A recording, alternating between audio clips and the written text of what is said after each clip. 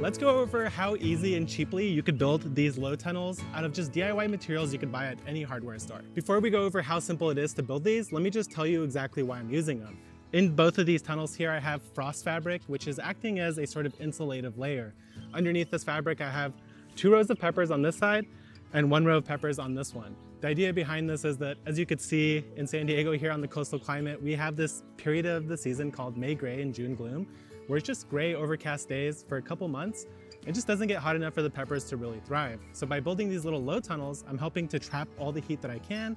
I'm also stopping all this cool coastal wind from chilling them out too much. So now let's go over how to build these. And also, by the way, I should mention that you don't have to just use this. You could use frost fabric, you could use bug nets, you could use shade cloth. These do it all. So let's go over how to build them right now. Before I show you the exact build of this tunnel right here, I forgot to mention some important considerations during the process. If you live somewhere where you do get seasonal rains, especially this time of year, this is what happens if you build a tunnel like this. The water will pull on top and it will actually weigh down the fabric and even potentially collapse your tunnel.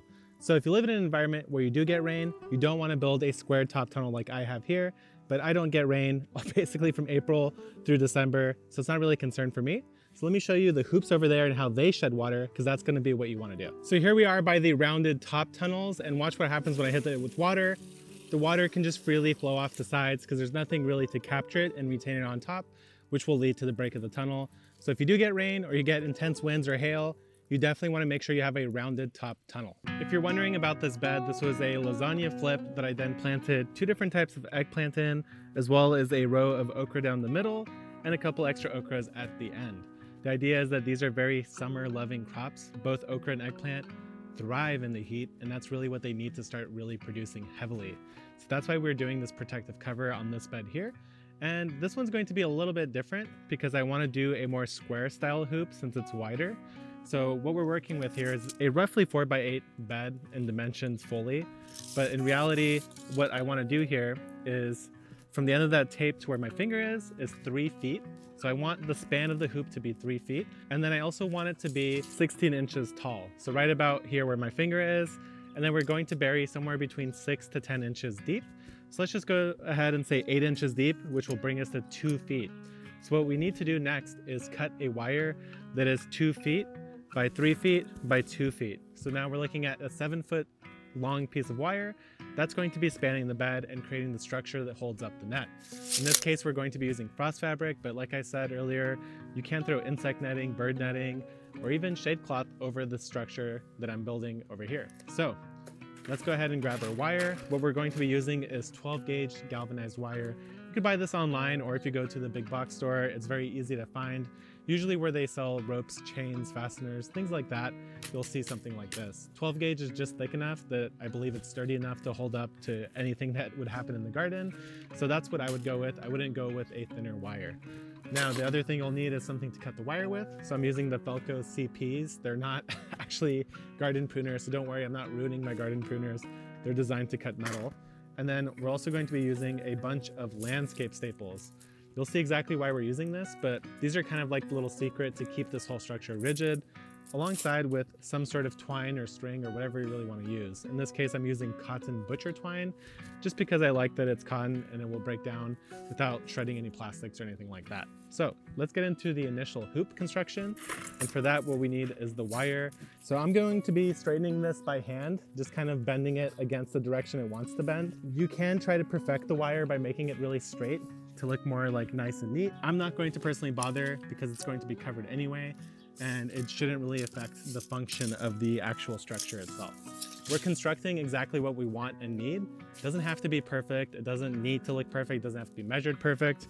Just kind of make it roughly the dimensions you want, and I guarantee you it'll work just fine. So here we are. We have a 7-foot-ish piece of wire, maybe a little bit longer. And so right here is 24, and that's going to be where I bend it. So that'll be leg number 1. Once I have that bend in, I can start working the wire to make a roughly straight piece of wire. Okay, so actually pretty good, and it really doesn't require much force. You don't need to be strong or anything to do this because it's very bendable. Now what I'm going to be doing is straightening out the top part. So let's come on this side and about 2 feet. Actually, yeah, looks like I'm basically just at 8 feet here. I'm gonna go ahead and trim this just for consistency so that it's closer to the actual dimensions. All right, so there's the actual structure itself, a piece of wire bent into a sort of partial square. And what I'm going to do now is sink this in, roughly 8 inches. I'm not measuring anything anymore.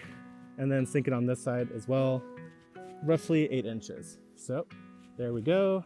Strain this out a little bit. You could do a little bit more bending if you want.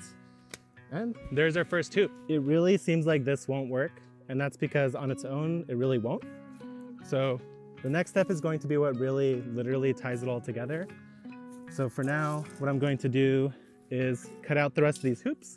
We'll come back and I'll show you exactly how to make this structure actually rigid and functional. Now that we have the hoops in place, it's time to make them rigid. Now, since this is a double wide, meaning that I'm doing something like 3 feet across, I'm going to be doing twice as much support stakes across the top. So let's get into that right now. What you're going to need is your landscape staple, and this is where your twine or string or whatever comes into play. I like using these really deep, long staples. These are, I think, 10 inches, maybe 12-inch staples, and you could usually find those online. So what I'm doing is I'm just tying a bunch of knots. I'm not a knot expert, so I'm doing like 3 regular overhand knots, and that should make it slip-proof. And then what I'm going to do is actually take the stake and bury it just about 6 inches to a foot out from in front of your bed. And this ground over here is nice and hard because I didn't broad fork over here. So the staple is actually going to be anchoring very effectively. So that's buried in the ground. I'm gonna grab my twine now, and here's what we're going to be doing. I'm going underneath and then over the top. So now I have this little kind of knot here. And as I'm going to be adjusting the tension of this and maybe even doing a third pass like this to create a sort of pseudo knot up here. Now this is kind of self-tensioning a bit. And the idea behind this is that you want the hoop to stay roughly where it was originally, and this string is going to be counterbalancing it. So as I go to the next hoop, same exact thing. I'm gonna go over, and then we'll do another wrap that way, and pull that tight. So now, even just attaching these two, you now see that they're working together. They're now much more rigid. It's an actual structure now instead of just a collection of hoops sitting out here. And we're gonna do one wrap on this side, another wrap on that side, and that should make the whole thing super rigid. And I'll show you just how rigid it is once it's all strung up. Now the string is in place, and if you see when I touch one of these hoops, every single hoop moves together. They're a lot more sturdy. They're less likely to flop over from one side to the other. And now we can move on to actually putting our cloth and supporting it over the structure. When it comes to choosing the dimensions of the fabric itself, you want to consider having a little bit of a gap on either side. So across the top, we know it's 3 feet, and we originally cut these to be 2 feet, but then we buried an extra 6 inches. Now that means the total span of the original piece of wire was 7 feet long, and actually that's going to be the width of the cloth that we cut. That's because we already buried 6 inches on either side. So that gives us an extra 6 inches of cloth to hang out on both sides and still cover the whole span of the bed. The other consideration, of course, is the length, which is roughly 8 feet. You can either decide to leave it open on the end of the tunnel, which will allow a little bit more airflow through, but still trap some heat, or you could pull it tight on either end and fully seal in the plants that you're growing. In that case, you're going to want to have probably an extra 2 feet of cloth on either side so that you could really bunch it down and pull it straight. So in this case, if this is a roughly 8-foot span, I would probably cut it to around 12 feet just to give myself extra wiggle room. In this case, since it is 8 feet and I don't need it to be fully sealed, I'm going to probably just cut it to 10 feet so I have a little bit of an overhang, but I won't fully seal the tunnel. So now let's go over to my area where I keep my cloth, and I'll show you how I cut it and talk a little bit about how to choose cloth and sort of the proportions that they might come in. All right, so now we're talking about fabrics, and Cosmo decided that he had to come help. He's being very pathetic here, sitting in front of me, but I have a tape measure here, and from that end to this point over here is 8 feet. And what we need to do is cut some fabric that is 8 by 10 feet in dimensions. The way that this AG-19 frost fabric from Agribon came was actually in a 10-foot wide by 100-foot long spool. So now I want a 10 by 8 foot section. So instead of actually cutting the width, what we're going to be doing here is cutting 8 feet of length, because the width of this is already 10 feet. I don't know if that was a little bit confusing, but it's just the way that these dimensions are. So what I'm going to do here is bunch up my corners. So there's my starting point right there. And I'm going to unfurl this until I get to that 8-foot mark. All right, so where my hand is over here is 8 feet. So now I'm going to just make sure that I'm still true to the dimensions here since it moved a little bit. I need you to move, Cosmo. All right, so I feel like pretty confident that this is going to be the dimension I need, roughly 8 by 10 feet. So I'm gonna grab my knife and cut it right here. All right, let's bring that back over to the structure and see if I got the dimensions right or wrong. I just realized I said I needed a 7-foot cut and I just did an 8-foot cut. So this might be a little bit longer than needed, but that's totally fine. You definitely want excess rather than not enough, because then you're just not going to be able to cover your tunnel. So now the fun part, figuring out how to support this. And the other bonus about these strings, by the way, is that they help keep this cloth even more upright off from drooping onto the plants. So it's actually a multi-purpose kind of thing. So I'm gonna start by just trying to drape this over, make sure that we're good, have plenty of excess on this side, have good overlaps, and I have just enough excess on this side as well. Now that we have the fabric ready, let's go ahead and show you how to support it. You're gonna want a landscape staple on every corner of the structure that you're trying to support. And then we're also going to need some more of that twine. So now let's actually stake this down and get it really nice and tight. Now there might be a better way out there. I honestly didn't look, but this seemed to work really well. It's kind of what I just figured out while doing it over on the beds back there. What you're going to do is make sure, first of all, that your fabric is lined up roughly how you want it. That looks good to me. And then you're going to take the corner of that fabric. So here's the corner. Take your landscape staple. And then what we're going to do here is literally tie an overhand knot like so, right onto this staple. This is really, I think, the key to making this really nice and rigid. And one overhand knot like that seems to be plenty tight. Now what you're going to do is place this, I like to place this somewhat in front. So like right here is the hoop support. I want to make sure the stake is on the inside of that. That way it kind of creates a tight tension wrapping around the structure itself, and it's not just flopping out straight out. So I'm going to go in right about there, about 2 or so inches in from the actual support stake here. Sink that, take some twine again, and then so here's the knot of the fabric. What we're going to do is take this twine and actually tie a knot on the inside of the knot from the fabric. And you'll see why in a moment here. Like so. Do another one, and there we are. So this is the original first stake. Let's go ahead to the other side and do that one so we can make this line up very nicely. So all we're doing here is tying off the fabric itself. We're not going to be putting the twine on because the twine is still attached to the spool there. But I wanted to make sure that both sides were at least equal to some level, and that way it's not going to be all annoying once we actually string this up. And now, here's the secret. This piece of string is going to go on the outside of the fabric, like so. So right here, you'll see it's going on top, and I'm going to bring this down to the other side. And now we're going to repeat the procedure over here. And now I have the full tension of this fabric in my hand. So wherever I put this is going to dictate that tension, but luckily since this is a staple, we can always move this. So right here, it feels nice and tight. When I tug on this, I feel tension on the cloth. So I'm gonna sink it right there.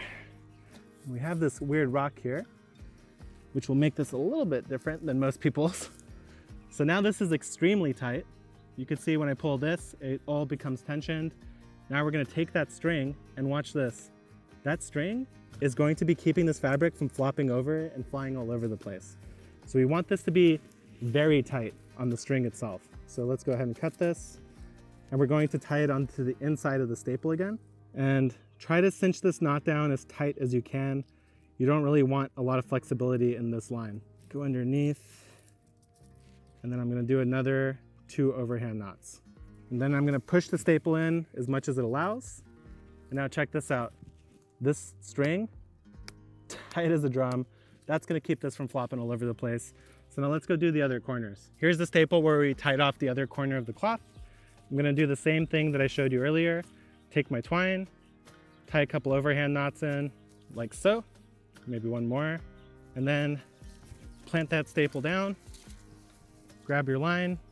And now once we get to the other side, what we're going to do here is try to pull the extra tension left on this cloth here, because this last corner is going to dictate how sort of snugged up this whole structure is. So what I'm doing is I'm pulling a little bit on this side, pulling a little on the other side, until it looks like it's squared up on the top here. That's going to be where I want that last knot. So I'm going to put my staple around that point. This will be the longest, biggest knot. And now we're going to move that staple back onto the inside of the leg again. And just as a reminder, this line here is keeping the fabric in place and stopping the wind from blowing it over. It really helps keep the whole structure nice and tight and keeps the fabric from flopping all over the place. So now check this out. Everything's moving together because they're all tied up together. And this is now very tight. I left a little bit of gap here so that air can still come through. But overall, this is going to increase the temperature in here quite dramatically. I'll try to include a thermometer in here and do a comparison with the outside. So here I have one that's on the outside, same area, same amount of sunlight, and it's getting a temp of 77.9 Fahrenheit. So I come in here, I have another one of these, and this one is reading 90 degrees. So we're looking at a temperature delta of basically 12 degrees, and that's pretty substantial. It's going to make a huge difference on how fast these things grow. That's exactly why I do it. If these temps really get much more above 90, like say 95, and it's probably going to happen since it's gray right now, I will probably want to add more ventilation. So what I'm going to do is open up the ends of the tunnel instead of leaving them closed like I showed you in the build from this video. Actually, I haven't tried this before, but I'm assuming it's going to work in the same way. So what we're going to do here is I already have a leftover hoop. I'm going to just bend out another one from this master spool. And what we're going to do here is I'm going to just go until the bottom of the bag. I'm not going to measure anything. Then I'm going to wrap it on top of the other hoop, like so. And then visualize where the bottom of the bag is. Cut that. Go in. All right, so now I have this structure here, which should keep the cloth from sinking down on top of the plant. And by the way, this is a peanut plant. And peanuts are another plant that are very notorious for needing a lot of heat. Here in San Diego, we don't really have it. And I've actually never really successfully, I mean, I've grown peanuts, but I've never got a lot of them. So I'm hoping that this will actually transform my peanut game. So what I'm going to do here is I just have a small piece of leftover cloth that I'm hoping looks like it's going to be close from a previous project. Try to save this stuff as much as you can since it's plastic. I wish there was a better alternative, but I honestly can't think of one. So I'm going to actually, you know what? I'm going to just tuck this into the bag itself. Go ahead and bury it into the soil a little bit, like so, just around the perimeter. And this is another thing where I probably won't, you know, I'm not going to leave this on here forever, but I do want to leave this on here until we actually get some sunlight again. Looks like I buried a little too deep on that side. Okay, just like so. And since this is actually buried into the soil, the other one is kind of floating on the soil, this one will actually probably trap even more heat more effectively than the other setup we did. So that's another tip. If you do want to trap all the heat entirely and you really need that extra heat, you can bury the cloth into the soil and basically cut off any airflow. So here we are. Funny little structure. All right, so this isn't going to win any beauty contests, that's for sure. But this is going to provide a very effective boost to these temperatures, and hopefully I'll get a really nice amount of peanuts. Now the other thing, of course, that we can do here is just take a piece of twine, come at the base here, and then push the string down until it's near soil level. All right, there we have it, a nice little bonus temperature booster for my peanuts. So it seems like if I put another hoop, it would be a little bit more round because I basically made a square here, but I'm not really worried about it. I'm just trying to trap as much heat as I can so I could get those peanuts. And that's it, guys. You could do whatever fabric you want. Like I mentioned, don't forget, you could use shade cloth, insect netting, bird netting, whatever it is you need.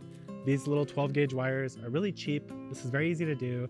If you're not perfectly worried about exact rows and aesthetics, very easy to do at home. Anyone could do it, requires no strength or anything special. So hopefully this was helpful, and I'll see you guys around. We'll see if we get any peanuts this year.